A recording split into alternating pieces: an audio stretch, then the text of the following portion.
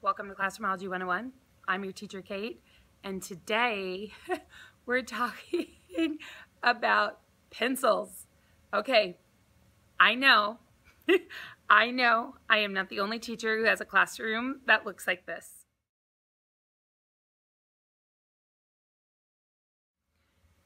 So what are you going to do about it? Well, I have a really great teaching tip for you. It's pretty simple. Okay, so I know I'm not the only one that this happens to. So I was thinking about it and I was like, how can I prevent a sea full of pencils? So simple. Okay, all you need is your hands.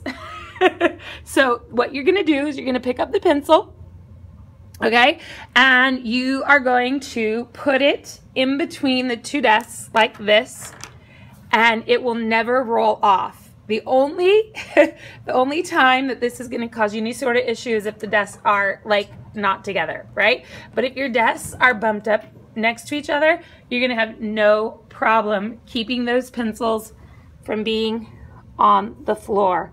And hey, we all have hands. Pretty simple.